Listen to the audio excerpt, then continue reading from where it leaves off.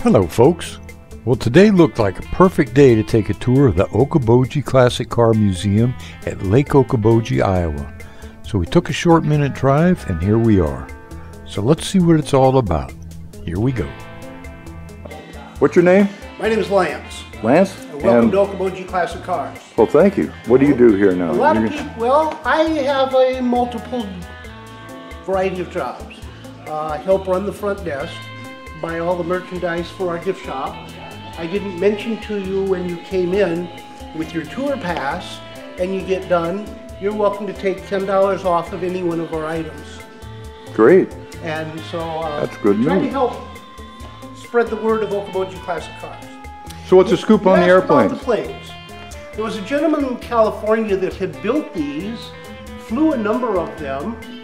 The jet actually flies, and he developed arthritis quite badly and severely, and he put his planes all up on the market. Well, the owner of the property is Toby Shine. He saw that and has always been impressed. He mentioned to you that he had to catch a plane. He has a Cessna 9-passenger, and he'll be in Scottsdale, Arizona in about 2 hours and 20 minutes. Very cool. So, because it's part of transportation, Toby brought the planes in, and we thought, what better place to hang them on the ceiling? Perfect. Dave, this is Maggie. She is a treat to have here on our property. She joined us after graduating college, and she knows the building extremely well. And she'll explain to you that every cup, every dish, every item in our entire showroom, she has touched this spring. We've dusted and cleaned every item in the building. Haven't we, Meg? Every oil can, every nut, every bolt, every glass, every wine cup. It's all been dusted and reorganized and reset up. So she knows it very well. All right, good job. I've not mentioned Jack Reese. All right, perfect. So if you'd like, I'm going to turn these folks over to you. Absolutely. Wonderful. Thank you. All right, well, let's go. Thanks a lot. Yeah. Jack Reese is a native of Spirit Lake, actually graduated from Spirit Lake High School. And he's actually an electrician by trade, traveled the country doing a lot of electric projects and things like that. But he retired and then took up a hobby, artwork. A self-taught artist, no formal art training. And he actually has painted a 28,000 square foot mural that we're going to walk through today. Whoa. It actually took over 2 years to paint, 2 years and 4 months. There's 400 gallons of paint used and about 15 different sizes of brushes, none of which are bigger than 4 inches wide. So it's an exceedingly detailed mural, top to bottom, done by Jack. And the icing on the cake is that it's all 1960s themed. For a lot of local folks, it's going to look very familiar. It's 1960s downtown Spencer and Arnold's Park. But if you're not from around here, it works out just as well. It's a gorgeous, homey, nostalgic small town America on date night. The sun just starting to go down, the lights turning, neons coming on, and all the cars speckled around the parking lot. It just feels like home, no matter where you're from. And it truly brings all our cars back to where they belong, back in the 60s where they, were. That was a big thing then. It absolutely was, and you get to walk through over 100 years worth of cars, actually, as we go back there. So it's pretty exciting. I think we're all right. Let's check go. it out back there. Check it out. I will punch those little white cars. Oh, nice. So welcome. Gee. It's a very big shift from where we were up front. Of course, a lot going on. So typically what I do is kind of break down what you're seeing around here, because it is a lot to take in. So this is Spencer in the 60s. We have a slightly condensed version of Grand Avenue, downtown Spencer, but every shop you see was a shop in Spencer and the 60s. All the artwork around you, the big scenes inside the shops, all that was done by Jack Reese. The only thing that he didn't paint with his hand are the signs that are right above the store. We actually had a really cool guy named Marty come all the way from Pennsylvania, and he custom did those signs to be just like the sun that was adjustable from the outside. You also had somebody who's still inside the car. But somebody still have a reflective. So H&N is one of the few businesses you see displayed in our museum that is still running in Spencer today. They painted the bricks white, and that's about it. They still have their cars displayed in the glass windows today. It's one of the first shops you see in Spencer as you come down Grand Avenue. And the other 6 shops you see still running, HN in its original spot. Asher's dealership across the street is still running as well. No longer in its 2-story business, which is kind of a shame. It's moved uptown center. If you look up the street a little bit, Carol's Bakery, still running its an original spot. Its cinnamon rolls and donuts are fantastic on Saturday morning. You also have Steffen Furniture a few doors up. They've now got across the street. They are still in business. The very first bank you see, Farmers Bank with those big pillars there, now in a new facility, but also running. As well as Hanson's, this little tailor shop just above the hotel here, that is still in its original spot as well. The hotel still is there as a community center, no longer a hotel here. And again, a beautiful shot of the sunset as well. Jack uses tons of different colors. It really does feel like sunset. Really up to my favorite. Not gonna give away that just yet. But they actually had a pretty big opportunity to make a family business and raise a family in a small town right on a railroad. So they went into, first, as you see listed on the building, they went into hides and furs, then went into wools, which you actually see a wool truck on this side, Spencer, here being stuffed and sent off. And then finally went into scrap metal, where they've been over 30 years, I think now, since his daughters are in scrap, now 4 generations in the scrap metal business.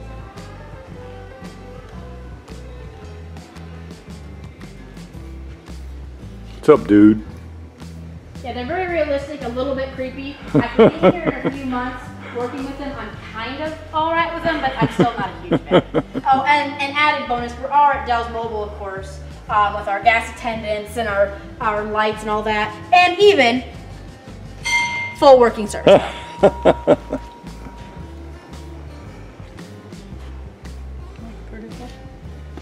Yes. So, seen in this part of the mural, we see one of the very first cranes the Shine family ever used to load scrap metal onto the railways. It's a big part of their business. You also get to see one of many different signatures that Jack has hidden throughout the museum in his artwork. Almost every shop has one, and then almost every wall has 1 or 2. Here is one here in beautiful display.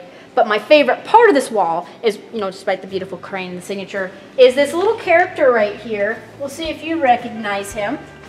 The ears are usually a pretty big giveaway. Mr. Spock. Yep, and he's actually holding the Enterprise there. Still being a pretty big fan of Star Trek, and we have lots of 60s references here, a little pop culture for you. That's great. Great. Yeah, it's kind of hard to get a light. It is pretty dark back here. That is the one. Complaint is it's hard to take pictures back in our drive-in. But it has to be dark. It's a full moon summer night back here at the drive-in. We did a double feature of American Graffiti and Goldfinger, so some fantastic films, fantastic James Bond. Well, there's a Studebaker Lark right there. Yes, there is. Next to one of my favorites, that yellow 56. My friend in high school had one of those. I think it had 389 in it. It was really fast for a box.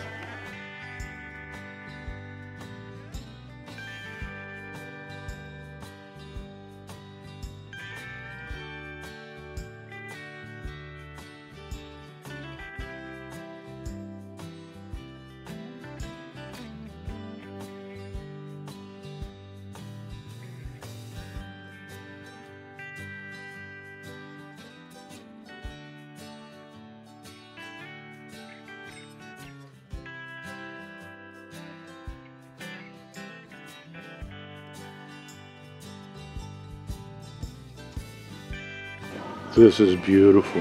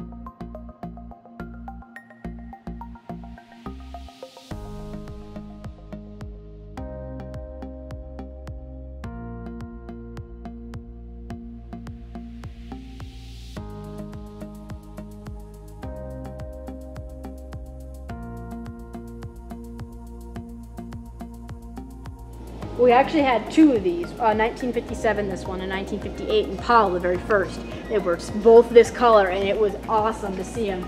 Unfortunately, has departed and sold, but.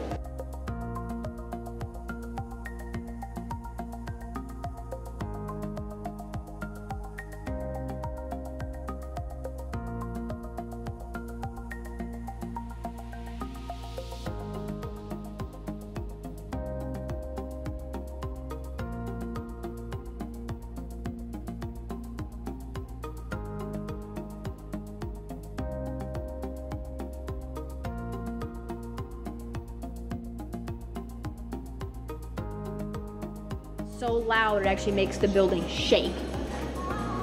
I believe it. Featuring an alcohol burning Stroker V8, 512 cubic inch. It's just barely street legal. You see there's a roll cage in there, but you can take her down the road, but you get noticed for sure. You think? Also noticing the gorgeous high metallic color actually comes from a Dodge Viper. It's called Striker Green. Yeah, it's pretty. That's great. To have nightmares of getting stuck in there, not being able to get out of the maze thing.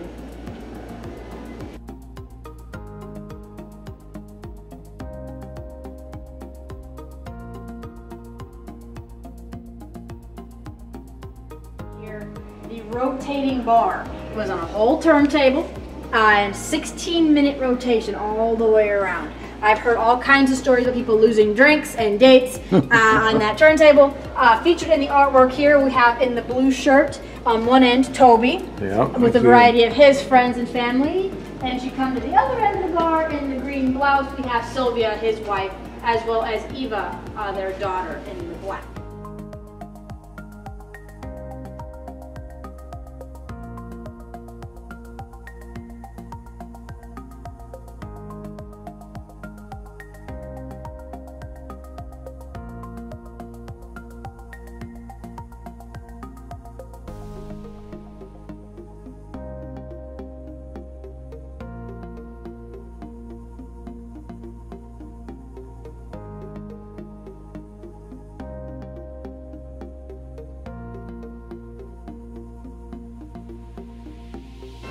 We sit here long enough, Esmeralda may tell us a thing or two. She is on a timer and she drives me crazy. But she does get full fortunes as well.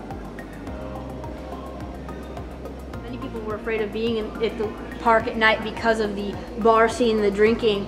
Muriel, the original owner of the bar that turned it into a lounge, was a woman from New York, a Ziegfeld Follies entertainer, dancer, singer, on her third husband when she purchased the bar. And she was known to have a string of brothels and gambling rings upstairs. She was actually run out of town eventually, and various owners picked it up before it finally was torn down. Our Peacock features some of Toby's favorite things as a full function bar, and we do cater night events. Lots of class reunions, family reunions, car club meetings, fundraisers, things of that nature.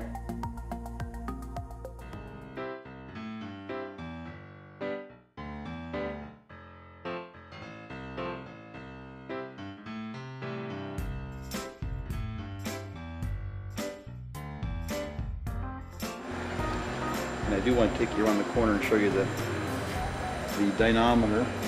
Oh, you got a dynamometer? Yeah. Yeah, this is nice. Good setup. They didn't care what color it was as long as it was pink. So we sent them a bunch of samples, and this is Playboy pink, and this is the color they chose. I thought I recognized that. It'll have a two-tone off-white and white, brown blocks and 3 brown. 1,000 horsepower. It's actually rated at 1,200, but we have a self-imposed limit of 1,000. So if they think a car is over 1,000, we won't even hook it up. We don't use it enough. We need to use it more. Well, it's nice to have for sure, I'm sure. We charge $125 for 3 poles. And if you need us to do any mechanic work in between the poles, it reverts back to our $75 an hour labor.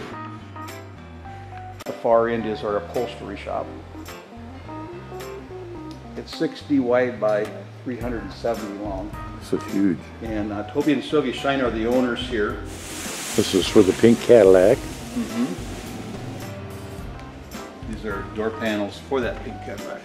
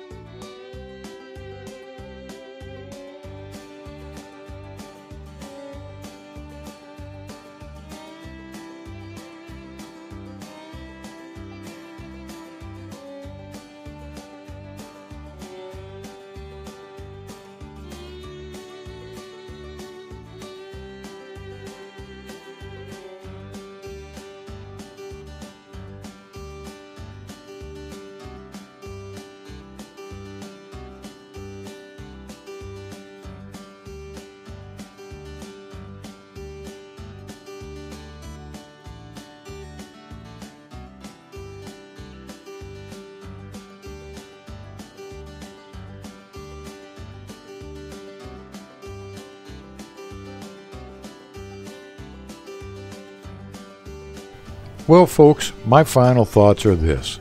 First off, the atmosphere and the way these folks treat you make you feel really welcome for sure. Lance did an amazing job of explaining the profile and goals of the museum. Maggie was the most knowledgeable and could answer any question instantly. She knew histories and cars like nobody's business. I wonder how she learned all that. Very impressive. Well, Dennis, the GM, was wonderful too, with his behind-the-scenes tour, and the entire crew were really very professional. I also got to meet Toby Shine for a few moments, and also he seemed like a real down-to-earth person. Well, Toby Shine is the owner, and his last name is close to me, as we Marines love shiny things, and most of you know my history in the polish business, which Adam has taken to a new level. I mean, I even registered the word "shine it on." And the artwork and murals, all done by Jack Rees, are just astounding. I mean, wow. My hat is off to him and his amazing talent and perspective.